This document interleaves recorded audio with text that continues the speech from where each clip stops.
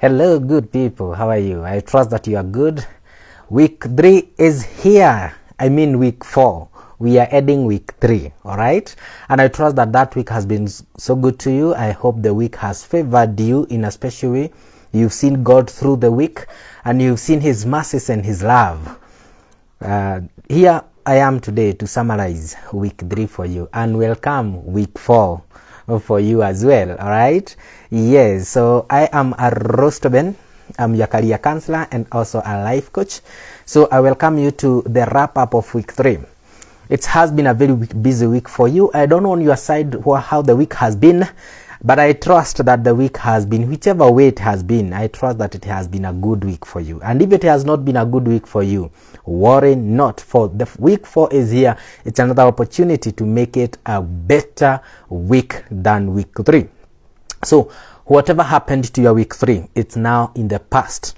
And now let us focus into the future. As I keep on saying that if you want to progress, if you want to see good things, if you want to succeed, if you want to move forward, then focus to the front. Rarely will you think about the past. Allow me to explain that by giving an analogy. You know, when you are driving, even if you are not a driver, I'm sure you have ever observed a driver driving. When the driver is on the road driving, he focuses to the front. He focuses to the front where he is headed to. And if the driver happens to focus to the back, maybe by use of the rear mirror or maybe using the side mirror, whichever mirror that the driver may use to focus to the back, you might find him losing his way and maybe getting into the side of the roads or maybe even getting into a ditch, which is definitely not what anyone would want to. What does that tell you? That even in life the same happens. If you don't focus to the front, if you focus on to what is happening behind you, what has happened in the past, then chances are that you are going to lose focus and you are not going to succeed. You are not going to get to your destination. And so therefore, my good friend, my good friend, it's a high time you always focus to the front. If the week that has just ended, week 3, has not been a good week for you, then worry not. Week 4 is another opportunity for you to make it a better week. You can always make it a better week. So worry not about week 3. It is past. Focus to the week 4 that is coming. Now, let us wrap up this week, the week that has just ended. If you've been following me keenly over that past week, I have been talking all about self. Developing your own self. That's what I have been focusing on to. And so, that being the case then, allow me to wrap up that week that has just ended with the first point. And this first point is take control. Take control. You know, you cannot just let life happen. You have to make life happen. Can I explain myself? That you cannot just let life happen to you. You have to make life happen. So that means that you are the one on the steering wheel. You are the one to take control. You are the one steering that life. You are the one steering the happenings of your life. That it's not anybody else. It is not the life. It's not the circumstances of your surrounding that are forcing things happen. But it is you to take charge and force things happen in accordance to your will, in whichever way that you'd manage. All right, take control of your finances, take control of your relationship, take control of your daily actions, take control of your thoughts, take control of everything that you have, everything that's under your control. Take control, take charge. You know, your life, my life, I take it as a company. You know, think of the big companies. Allow me to mention just about a few. Think of Safaricom as a company. You know, think of Airtel. Think of extranet. Think of not even companies. Think of a school, maybe a high school or even a primary school. Think of our country, Kenya. You know, there's that person at the top level. In the managerial line or in the administrative line, there's that person at the top. You know, if it's in a school, that's the principal. If it's in our country, Kenya, that is the president. If it's in a company, maybe like Safaricom, at the helm there, okay, you expect to see somebody like the CEO, the chairman of the board. You know, the board is at the top there. More so, and when you talk of the board, see the CEO, that's what I want you to see. That person is the one in charge of everything that is happening within that company. Our president is the one who is responsible of everything that is happening in our country. Even if he delegates that to other people, it is his responsibility. And that's why when something happens, he is the one who is questioned. He is the one who is to answer. He is answerable.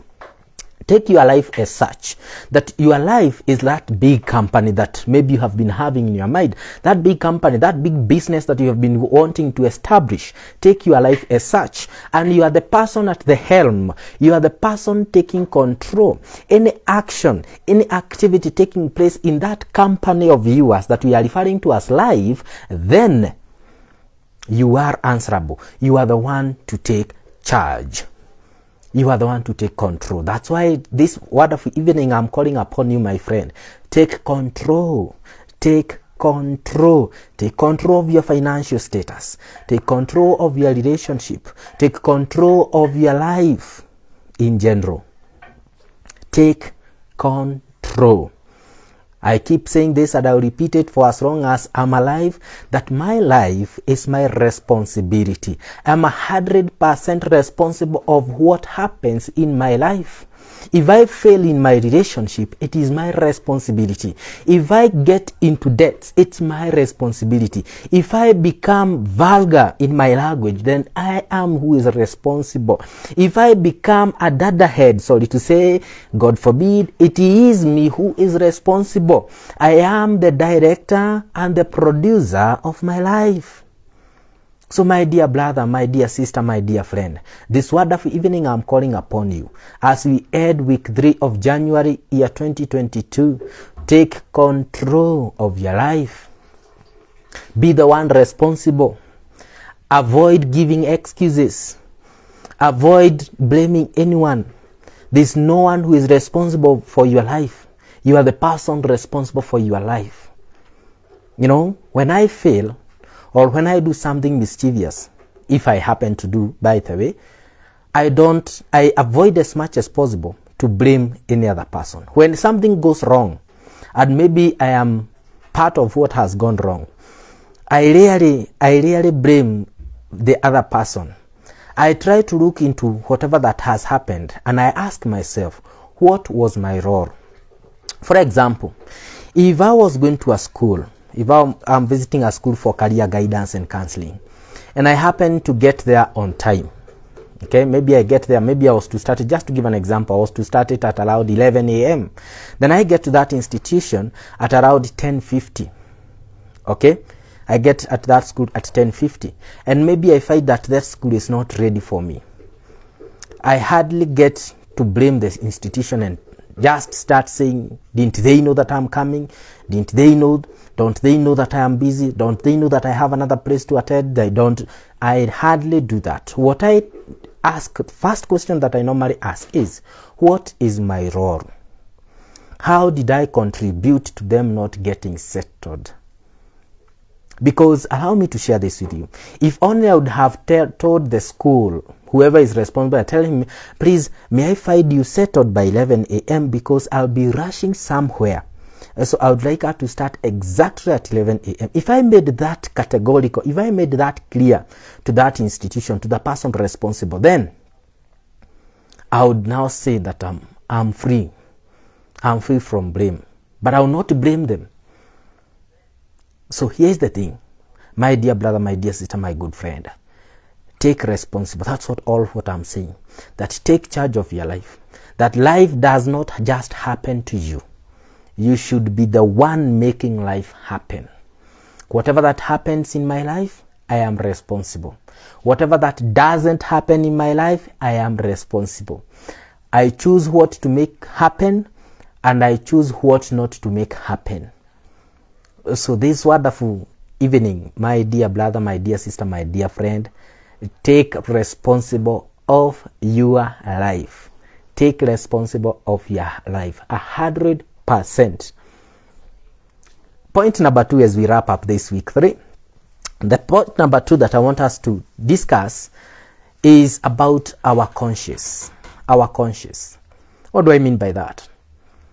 Yes, for you to take charge of your life, a part of it requires you to have your conscience alive. allow me to pronounce it. The Englishmen will maybe not be okay with it, but conscience is what sometimes we refer to as conscience. That's the wrong pronunciation, but for the purposes of you getting it, conscience is what we refer to as conscience. It's one of the critical things that you require for your life to go into the right direction, and number two, for you to be able to take charge of your life, to take charge of your words, to take charge of your status. You require your conscience.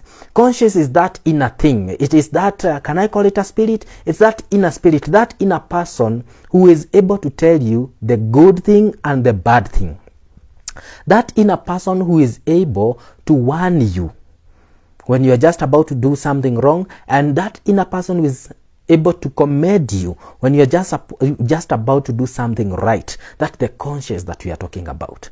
When you are just about to undertake an activity, whether it's an activity that you have ever done or it's an activity that you are repeating, that inner person, that inner thing, that inner spirit that tells you that this is wrong, you know, that's the inner thing that tells you this is wrong or this is right, that you are the right thing that you are doing. It's what we are referring to as the conscience. For the Christians, we say that God can use your conscience to speak to you, that God can use my conscience to speak to me. So it's very important for us, for you, for me to learn to make use of my conscience. That anytime that I'm about to undertake an activity, I listen to that inner person. Is this thing that I'm about to do a good thing, or is it a wrong thing? Learn to listen to the inner person.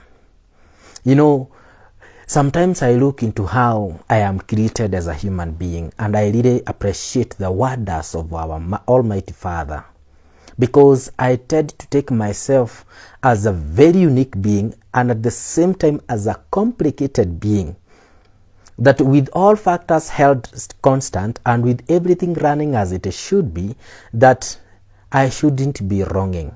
I should not be doing the wrong thing. I should be doing the right thing at all times. Why do I say this? Because that inner spirit, that conscience, will always give you or commend you or give you a warning when you're just about to take an activity. My dear brother, my dear sister, my dear friend, how often do you listen to your inner conscience? How often do you listen to that inner person? Is it dead? For you, is your conscience dead? Because if it is, your conscience is dead, then you may never find it hard to do an immoral thing. Allow me to put bad examples, and you forgive me. And if I provoke any thinking, please forgive me. It's all for the purposes of explanation and getting the point home. Those people who have the guts to rape, whether you are raping a female or a male, those people who have the guts to kill human beings, you know, here's the question. Here's the question, and the question that I would like to ask. Where is your conscience? That means that it's dead. And if it is not dead, if it is alive, and you get to ignore it, then you are doing a lot of unjust in your life. Then you are doing one of the worst things in your life. Because that inner spirit should always be there to guide you. Anytime I'm about to undertake an activity, even this one, this activity of having this live with you, is one of the things that I consult my conscience and I ask myself, am I doing it the right time? Am I doing it the right way? Is it the right thing? And my conscience approves, and then I go ahead. If I get doubts, I consult, and not only consult, but consult widely. I get to even consult my friends, my seniors, my elders. I consult them. If it's an activity, if it's an activity that concerns them, or if it's an activity that they maybe give you their ideas. My dear friend, how is your conscience? Learn to listen to it. Because if you don't listen to your conscience, then you may end up most of the time feeling guilty at the end of the day. Because your conscience is the one that triggers guilt. You know, that inner person, that inner spirit is the one that it triggers guilt. Let me explain this to you. Have you ever talked ill? It's a common thing. Have you ever talked ill of a person and then you come across him or her and you feel like this person knows that I talked ill of him? You know, you are feeling guilty. That guilt, you know, inside you is what we are referring to as the conscious. That guilt, or whatever that has activated the guilt, whatever that is making you feel guilty, feel as if this person knows that I talked ill of him or her, is the conscious that we are talking about. You know, have you ever done something good to some people and even they failed to thank you, but inside you, you feel that you did the right thing. You saved a kid somewhere maybe and nobody noted that. You know, you feel that you are committed, you feel good, you feel nice about it. The activator of that feeling, the trigger of that feeling is your conscious. And that's what we are talking about. How is your conscious? How is its state? Is it alive? Is it dead? Because you have the authority to kill it. Or you have the ability, not the authority, but let me say the ability. Let me use that word, is much better. That you have the ability to kill that authority. I mean, that conscience. You have the ability. And how do you kill your conscience? If you don't listen to it. And if you listen to it, you ignore it. Then that's how you end up killing it. Because the more you ignore the inner person, the more you ignore that spirit, the more you ignore your conscience, then it ends up dying. The same way, if you are demoralized today, tomorrow, the day after, if everyone keeps on demoralizing you, there's nobody who gives you a compliment, not even once, then the thing is, at the end of it all, you will find no need of doing that thing. It's the same thing to your conscience, that the moment you ignore it for the first time, second, third, as many times, at one point, it will not work. It will not be telling you anything. It's going to die. And that's how you end up killing your conscience. My dear brother, my dear sister, my dear friend, please make it a habit of listening to the inner person. Allow me to say this, that we the young people, putting myself into that bracket, we are exonerating, or we are raising the spirit, and also, how do I put it? Allow me to say that we are slowly raising the spirits of defiance. We are slowly celebrating the spirit of defiance. You know, this is what I mean. And I'm not against this, the authors of this song, but there's this common phrase that you definitely, where you know where it comes from, the phrase of sipagwigwi. You know, that spirit of spagwigwi, or that phrase spagwigwi, unknowingly, it's just but raising the spirit of defiance. You know, it's crowning the spirit of defiance. It's right. It's like giving way to the spirit of defiance. It is accepting, in other words, it's getting into us. It's accepting the spirit of defiance. And that's why you find that even the young people, or the young person, the student, these people, they will have the guts to tell their parents, sipagwigwi. And the moment you raise that spirit of defiance, what happens is that you are killing the conscious.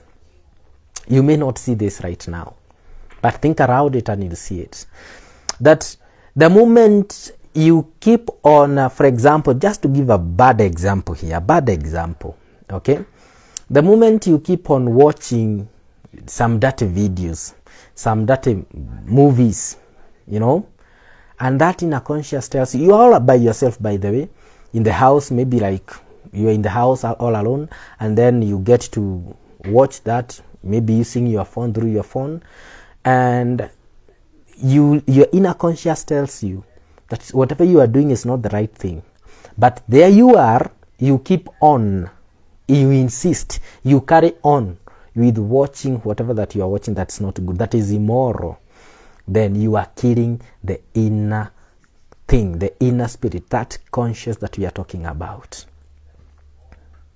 You know, it's a debate that maybe we shall have at a later time at length. How we discuss how we can improve our inner person, that is the conscious, and how we kill out the conscious is a spirit that we shall have, is a debate, sorry, that we shall have at length. But this wonderful evening, as we summarize week 3, I want to call upon you that listen to your inner person, listen to your inner spirit, listen to your conscience. Thank me later. The last thing, number 3, as we wrap up week 3. That thing, as we wrap up week 3, you want to always feel that feeling of satisfaction, that feeling of fulfillment, that feeling of, yes, I have made it. If that's what you've been looking for, then I want to call upon you and tell you, follow your passion, follow your interest. Follow your passion, follow your interest. What do I mean by that? Passion is that thing that you feel that with or without payment, I can still do it. With or without, somebody who is following up on me, I'll still go for it. With or without a supervisor or supervision, I'll go for that thing. That's what we mean by passion. You are so passionate about it. You know, like I passionate about guidance, passionate about transforming lives. With or without payment, I would still do this. You know, something that is me. I feel happy when I do it. Interest is that thing that you are so much interested. You don't need even to take books and maybe go through it, go through whatever that you're interested in. You know, nobody is there to guide you on how to do it, but you go searching. For example, let me give you a good example. Again, using my own self, you know, using my own self as a good example. I'm interested with IT, technology. So much interested with technology. You know, I always find myself reading about tech, reading about computing, reading about science and technology. I'm interested in that field. You know, I'm interested in the line of coaching. I find myself reading about this. No supervision. Nobody is paying me to do that. You know, that's the interest that we are talking about. That is something that you feel that you really need to go for. You know, passion again, something that, you know, you just love that thing. You just love that service. You just love doing it. You know, follow your passion, follow your interest, because these two will yield fulfillment. So if you are that kind of a person who have been really looking that I want to do something that is fulfilling, I want to feel that that feeling of fulfillment, that feeling of, yes, I'm doing something, yes, I'm getting happy, yes, I'm doing the right thing, then my dear brother, my dear sister, my dear good friend, follow your passion, follow your interest. Passion and interest, passion plus interest equals fulfillment. P plus I equals F. You know, passion plus interest equals fulfillment. If you ever want to feel that feeling of that I'm doing the right thing, if you ever want to feel that, yes, or you are always happy that you are doing the right thing, then follow your passion, identify your interest. These two, when you combine the two, they'll yield that fulfillment that you've been looking for. So, my dear good friend, as we wrap up week 3, those 3 things that we have talked about. Number 1, taking control over your life. Be 100% responsible of your life. Number 2, listening to your conscience. That inner spirit, that inner person who tends to guide you through the morals and the immorals. That inner person who tends to give you a warning. Follow that. And the last thing, then passion plus interest, which will be equal to your fulfillment. Well, that's it for week 3. I hope that I have benefited someone, either mentored. If not been mentored, then you have been inspired. If not been inspired, I hope I have motivated you. Feel free to consult. Feel free to call upon me. I'm always available for you. So that's it for week 3. You can always contact me. Feel free to comment as well. And until our next week 4, when we shall be wrapping up week 4, have yourself a good time, and may the good Lord protect you all. Thank you.